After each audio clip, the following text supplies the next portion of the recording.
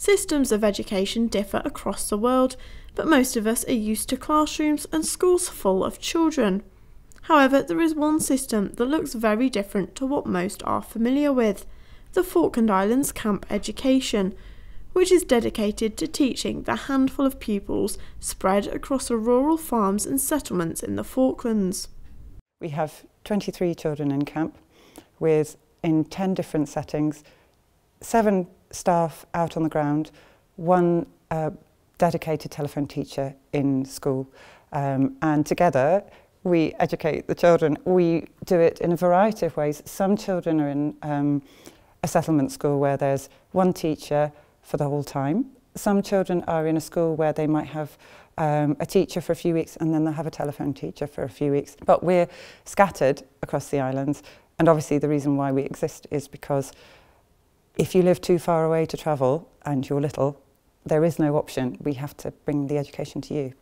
As a team, they're very dedicated to getting where they have to be and delivering the education.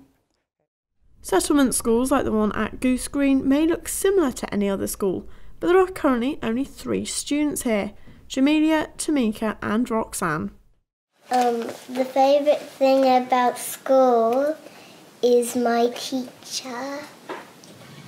When I'm at school, then I always do some painting at school. I love painting with my friend Tamika and my sister Jamelia. Camp children are taught in settlement schools or by travelling teachers, with occasional lessons in Stanley, until they are about to start secondary school, when they will move to Stanley House. Well, here it's one-to-one sort of, or small group learning. You get more done with the children, have a lot more fun. Yeah, it's the whole class with 30 children is a lot more crazy. This unique system of education has been going for 125 years, which was celebrated with a Stanley House Open Day. It's an amazing achievement and an amazing investment by the Falkland Islands, and it really shows the commitment of the islands, the government and the community as a whole, and parents in particular, because the drive for setting up camp education was very much a community-driven initiative. Parents obviously wanted to make sure that their children had the best education possible, and that's still the same today. The basics of camp education are very similar to how it would have been, but some aspects have changed over the years, from the amount of children in camp to the way teachers travel and the introduction of new equipment. We used to have, annual events where we'd bring all the children into town, and quite often you would take a child with you to the next place sometimes, depending how old they were and, how much they were up for it, I guess. And so I think today the children do a lot more mixing with their peers than they certainly did when I first arrived.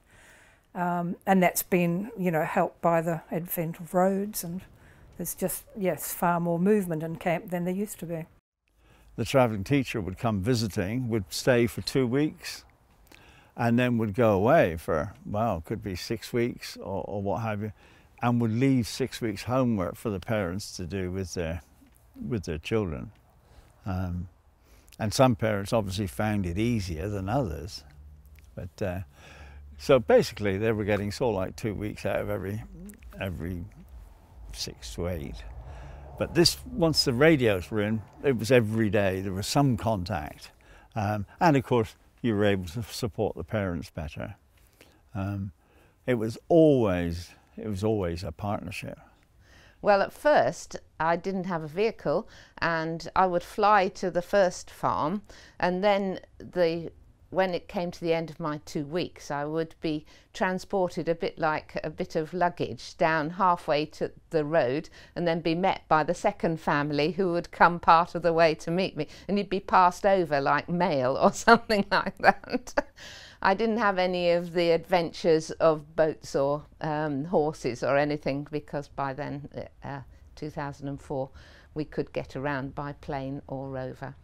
While this way of teaching children has evolved over the past 125 years, At the heart of it, the attitudes of those involved in camp education remain the same. But they were keen, you know, and they sort of seemed to look forward to school. And that's what I remember in all my time out in camp, is the enthusiasm of the children and the support of the parents. Yeah. Camp Ed has been going on for so long, proves its worth, and also the fact that the government puts in the finance that's needed. But I hope, and I just pray, that the whole of the ethos of Camp Ed will remain the same, and that as an individual unit it can continue to support each other and be as much fun as it was when I first came. Oh, it's amazing, yeah. There's, I think all camp teachers will say that we are a rare breed, and camp education is really special. It's very unique. Don't think there's anywhere else in the world that does education like they do it here. So yeah, very special. Yeah. Amazing experience.